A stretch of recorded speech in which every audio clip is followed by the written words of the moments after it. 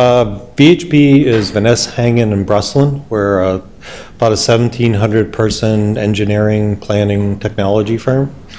31 offices up and down the East Coast. There's the commercial for the company. So I run the technology services portion of the company, and we have a very large safety practice that does a lot of work for US DOT. So it actually kind of fits into this project. Why did we get involved in this project? When our safety team learned of the challenge that was there, we actually got a group of our technology and safety team together to sit down and talk about, what are the problems that are out there that could be solved. You've heard a lot about vehicular crashes and that the area we decided to focus on was more on the pedestrian and bicycle side of things. So 2018, there were about 7,000 fatalities in that area. And when you talk to local government agencies, the challenge they have is these things are happening, they don't know why they're happening, and they don't know what to do and how to visualize the potential solutions that existed.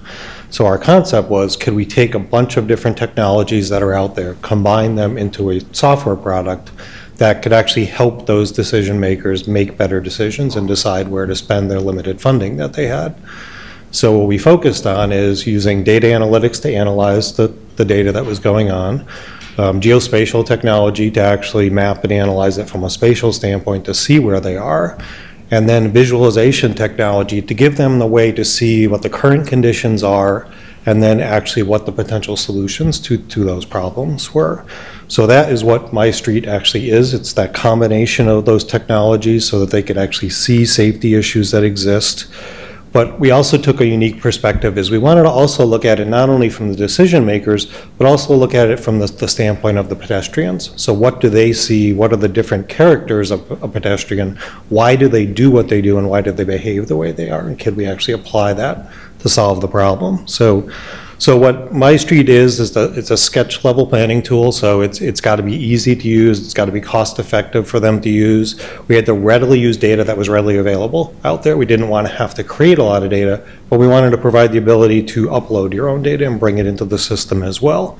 In the end, we wanted reports that could come out of it. So creating a customized PSAP, or pedestrian safety action plan, is a report that defines this is what the current condition is, this is what you could do to improve it, and this is what the potential benefit would be that would come out of that. So make it simple for folks, both the decision makers and citizens, to understand that. And we wanted to take a systemic analysis approach. I'll talk about that a little bit more. We're really highlighting on the person-based risks, so understanding the different characters that exist, and we presented them as avatars in the product itself to understand what is actually going on. So it's basically a 5-step process that you work through in the product itself, the way it works. So the first step is to upload data. So we've preloaded in street data, traffic volume data, pedestrian data that's available on a national and a state-by-state basis. But we also know that local jurisdictions and other ones have data that's more current and more accurate that they want to be able to upload. So we built a suite of wizards and published data models so they could look at those and walk through those steps to map their data into our data model. So it would work so that they didn't have to spend a lot of time forming the data as it came into the system. After it comes into the system and it's in our data model, we can run the analysis that's there. Similar to what you heard from the other presenters here, there are a number of different predictive methods you could use. Those analyses are run, and it presents those by the facility type. So the characteristics, is it a rural road, an urban road, 2-lane, 4-lane, divided highway, those different characteristics, and comes up with plots that show you the top facility types that you need to address. Once you have those facilities types, you could then select potential solutions. So you could do a site level analysis. So as the other presenters described, drilling down into a hot spot, looking at a particular intersection or a leg of a freeway or another area, can we look at what the cause of that is, analyze that site, and then come up with potential countermeasures that could actually solve that problem? Then what we do is we help the user prioritize those solutions. So the avatar concept we have is we have a group of people that we could see how it would affect the health of those users. So we could see that certain situations might be more difficult for certain types of avatars, whereas other ones might need a different type of a treatment to solve that problem. So can we actually look at that health and prioritize the solutions? And in the end, can we actually take action on that and develop a plan and a report of what to do next? So if I back up a second and talk just a little bit more about some of what's happening behind the scenes here, that the systemic approach that we have, it analyzes both the available public data as well as the supplied crash data, takes into account roadway characteristics, traffic volume data, pedestrian count data. It actually helps summarize those crashes and what we think the most likely cause of those are. After we summarize those and the characteristics of those, just the pedestrian crashes, we can identify the factors that are actually causing that. So using some machine learning technology, as described by others, we're able to actually apply those algorithms to the problems to come up with potential solutions. We perform network screening on it and identify the high priority locations and the potential solutions that could be taken from that. After we do that, we also have added in socioeconomic data into it, so census data that's available, so we could look at the surroundings of that area and see the folks that might be affected and sort of quantify that as the amount of people that might benefit from a solution that's provided in that area. So as I said, we've used this approach of the avatar approach, so that the current product that we built has 4 avatars that are in it. The first one is Mia. She's a 9-year-old, loves to walk to school, go to the park and places. She obviously would behave quite different than Michael would behave, who needs a wheelchair due to mobility constraints that he has. So each of these different avatars has different characteristics. They have strengths, like Mia is healthy and active, but also limitations. She's short, she's 9 years old.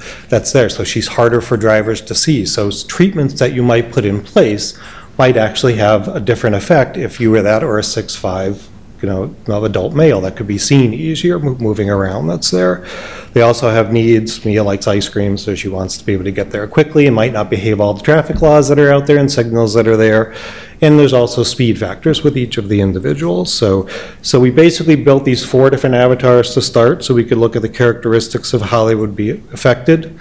And then we added in the sort of the visualization component of this. So we have a library of different renderings that you could look at. So as you put and describe the characteristics through a wizard of the situation, it will pick the most close rendering that we have available so that you could actually see the situation that you're trying to model. It then allows you to pick different things that are present. Are there sidewalks present? Aren't there sidewalks? Is it near a school or is it not? And based on that, it actually ranks the health of a crossing. So if Mia was trying to cross the street to get to the school at the other side, you could see this could be very challenging to her. That's there. So she's graded as a red in her difficulty of getting across the road.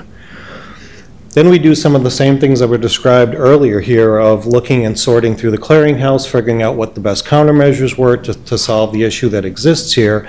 And then as you select the countermeasures, you could actually see a visualization of those countermeasures and what they actually mean. So people can see those in a rendering, understand what they are, but then more importantly on the right, you could actually see the effect that they're having at the 4 different avatars that we have here. So if I kind of go back, you could see that everybody was either yellow or red in the first one. We apply the countermeasures here and you can see everybody's gone green. So this is a good potential solution for this particular issue that we're addressing. So we've built out a base product now that deals with that. It has a library about 50 different situations that are there, but has some limitations in the predictive methods. So some of our future enhancements we're going to be doing is expanding the predictive methods. The other big area, as you heard about earlier, is we're working with Verizon and GM and a number of different companies that are actually providing out data that either their vehicles or their cell phones are actually be able to get more accurate pedestrian count data than what you typically have available to work with, so we can do better predictive analytics. We know we need to expand the number of avatars. The 4 we have doesn't cover all of the typical ones that you would have, so we're expanding those out.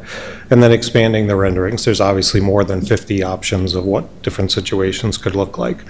But ultimately our goal with this is to actually have the ability to go take an actual site photo and use your own photo of your own location, put that in. We've been doing testing with a number of different machine learning techniques where we could actually extract assets from the photo so we could see whether sidewalks are there, signals are there, and actually build the database out of the photo that's there, and then be able to put your treatments on top of your own photo so you could actually visualize the reality of what you want to see is what's going to happen in my situation. So what I will do now is just show you. VHB is passionate about improving pedestrian safety. Our team works with agencies across the U.S. to analyze crash data, identify risk factors, and develop improvement plans. VHB developed MyStreet as a tool to go beyond the faceless metrics and visuals traditionally used in highway safety. MyStreet focuses on the most critical aspect. We are saving the lives of people, real people, with families, friends, coworkers, and classmates. MyStreet is an evidence-based tool to help the decision maker see safety improvements from the pedestrian's perspective.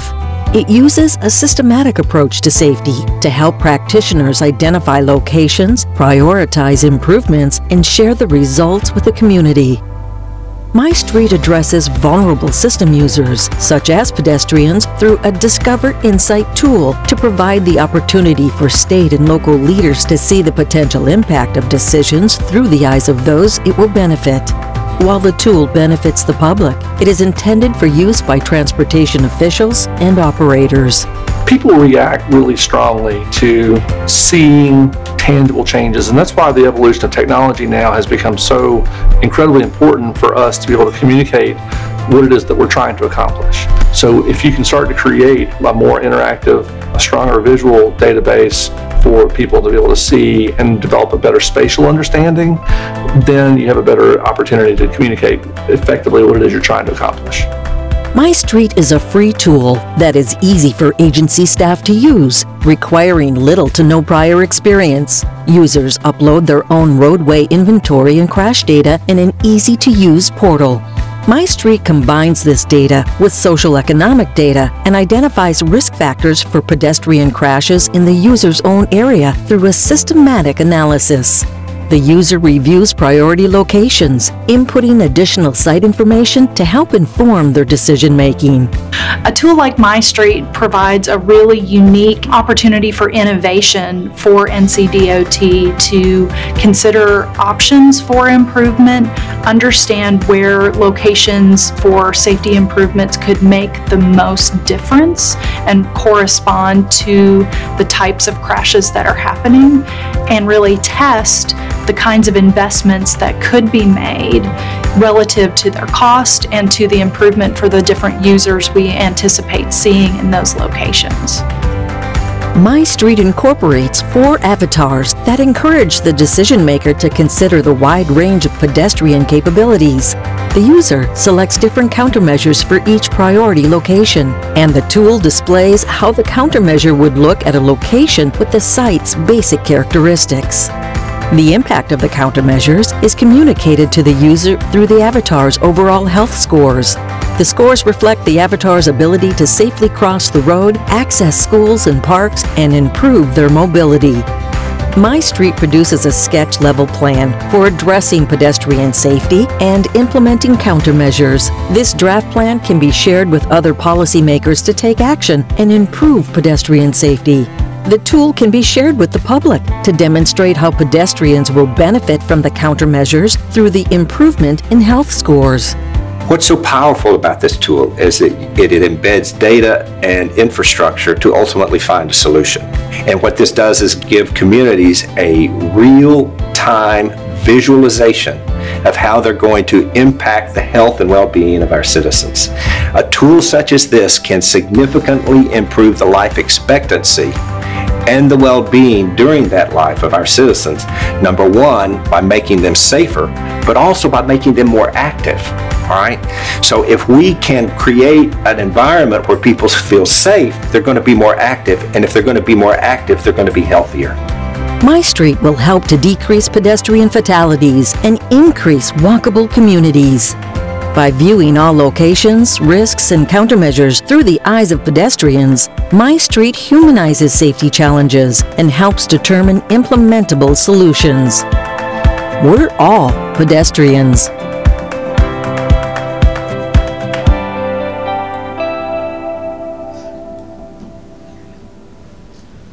Great. Well, thank you. And I guess I tried to catch us back up. I went a little faster than I thought to do that. So.